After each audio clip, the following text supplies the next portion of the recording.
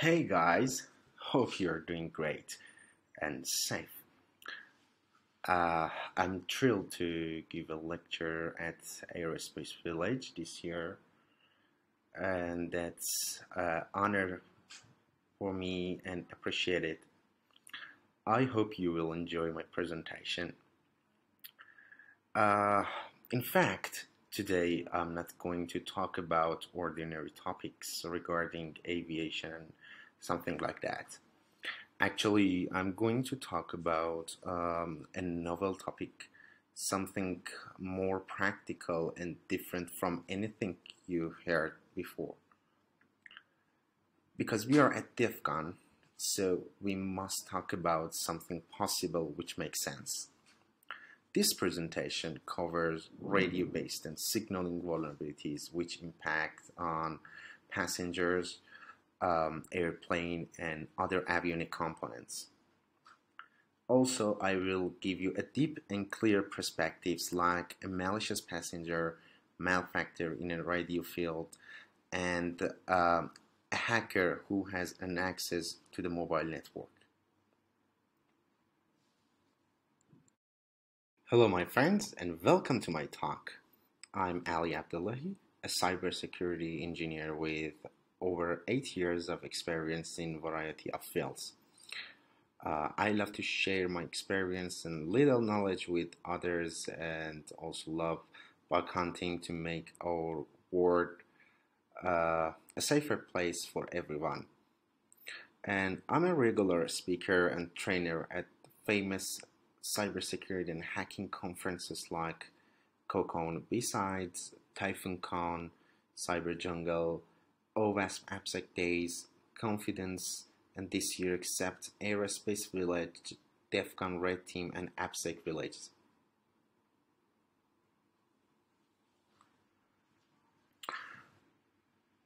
So please consider all avionic components as well as airplane as victim while I am presenting my research. This is because each components like passenger, entertainment, navigation systems, etc. are subscribers when using mobile communications. So the purpose of this talk is to deep dive into this communication which call air to ground or A2G, and I'm going to show you possible attack vectors from radio and signaling points of view which threaten the nodes.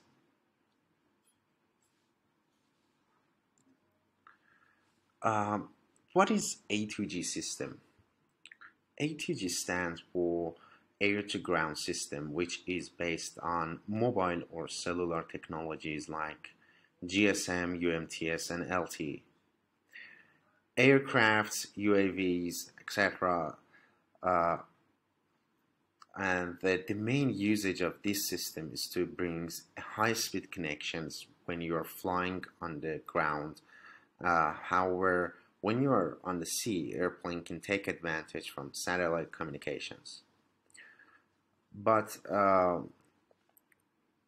there are some big differences between A2G and satellites, like low latency, ease of use, low cost implementation, and more flexibility.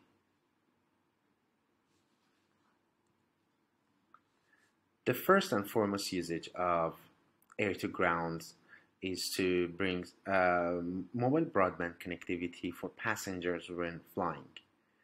Other avionic components in airplane like EFB and IFE could take advantage from this network. Improving onboard cabin services, real-time monitoring, and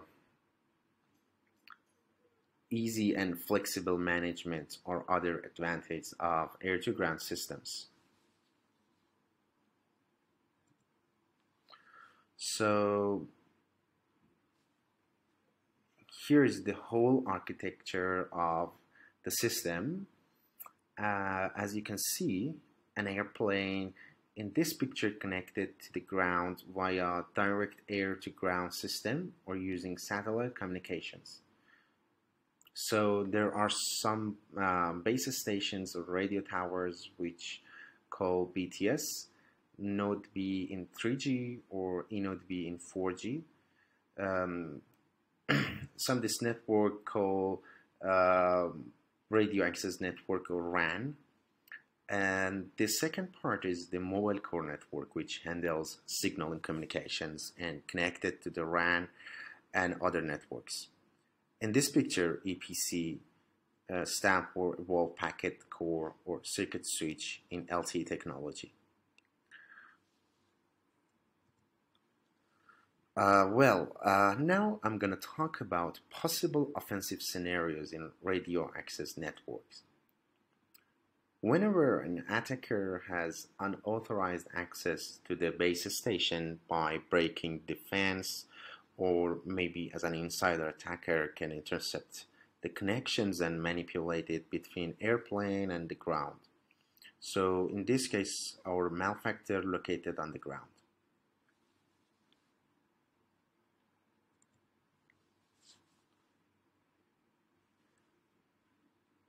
This one is a hot topic: in-flight fake BTS or IMSI catcher. You may hear it many times about fake BTS or fake base stations and IMSI catchers in the news. But this time it's different because the vector is something else, and this is our first part of attack kill chain. To do this, malicious passenger or malefactor jamming the current signals in the field using jammers, and after that will run an IMSI catcher or fake BTS to perform a man in the middle to retrieve one of the most valuable value called IMSI. In this case, an attacker will gather all passengers and components IMSI numbers to perform further exploitation.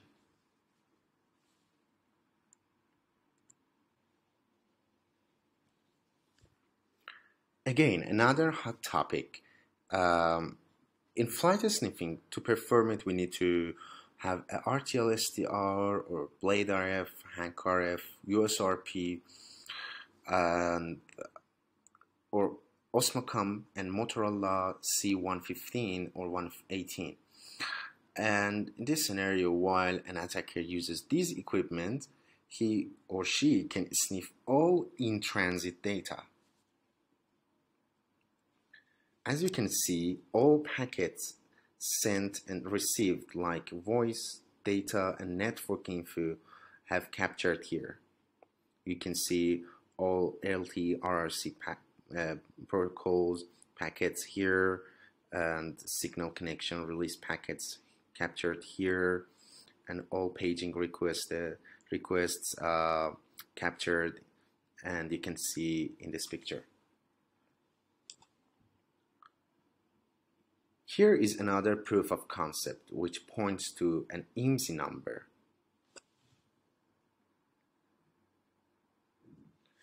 So in this picture you can see all SIM card details which an attacker retrieved via Osmocom BB.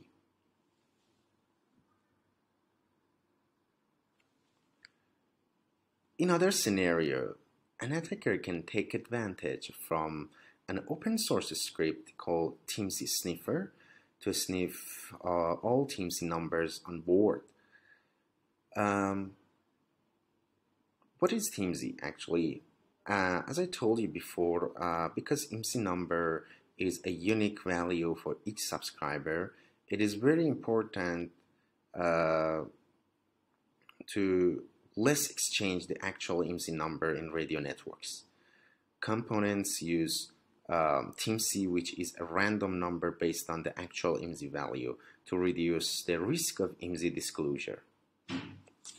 And here you can see the attacker sniffing all TIMSI number on board or in the field.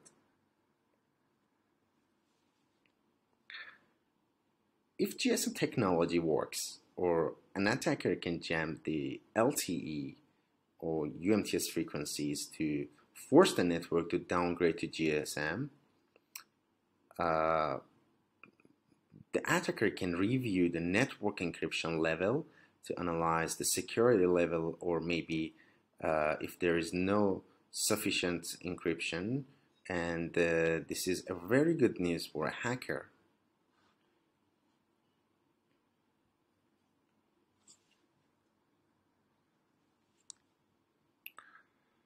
Well. This is time to start one of uh,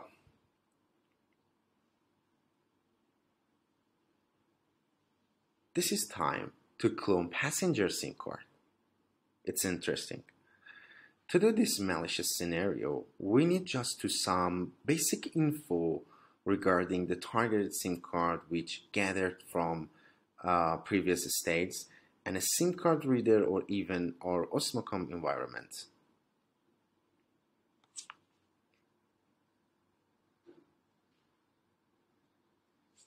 Okay, dear passengers, I have all your mobile device TMC number and we are going to perform denial of service.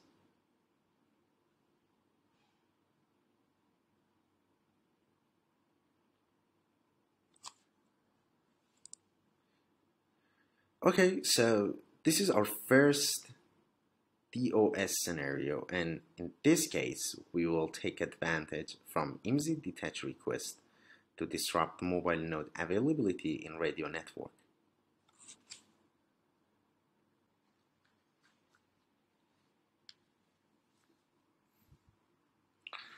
So here is another way. So passengers, please don't worry because we are going to DOS again. In this case, the attacker will abuse paging requests and will respond to it instead of the real mobile node.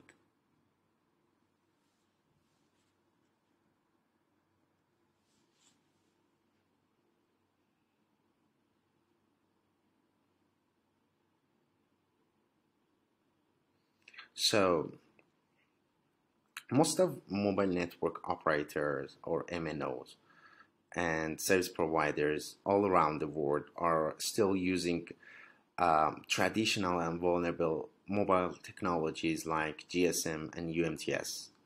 So in this case, all mobile core network vulnerabilities like SS7 and SIGTRAN are possible because the attacker also has passengers IMSI number. These attacks categorized in approximately 4 classes: fraud, spoofing, denial of service, and privacy violation. For example, sending a purge query, which is a map or mobile application part message to the core network, will purge a subscriber information from the database, or even DOS the passengers using update location message or cause impersonating. So now I'm gonna talk about other attack vectors inside the core network, and that is exploiting the onboard mobile nodes using packet data. The picture illustrates the connection between the airplane and the core network, specifically packet data, by using air to ground, the airplane connected to the base station. After that, using S1U interface, the data will reach to serving gateway, and the next node is packet gateway, which is connected to the internet or any PLMN.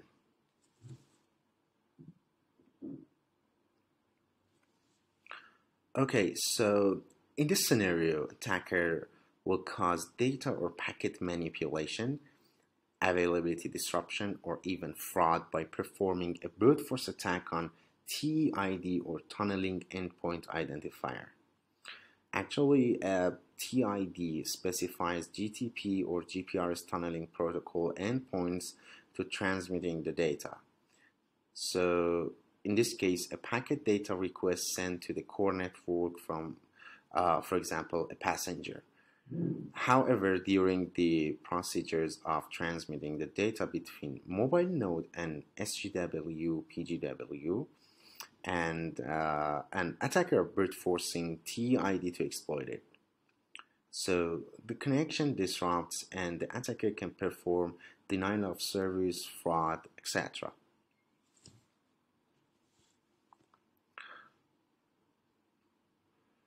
Hey folks, that's awesome because again, we are going to perform denial of service, manipulation, and fraud, this time by using GTP or GPRS tunneling protocol, which is playing a vital role in packet core.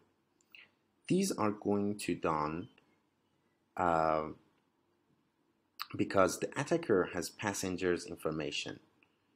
In this case, like the previous one, the attacker will abuse GTP delete session request to cause DOS or even impersonation, as well as create PDB context request.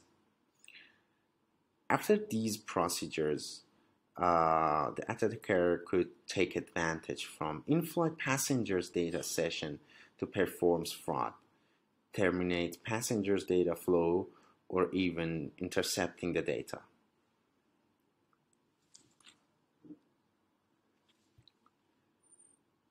Thank you, my dear friends, for your attention. You can stay in touch with me on Twitter and LinkedIn.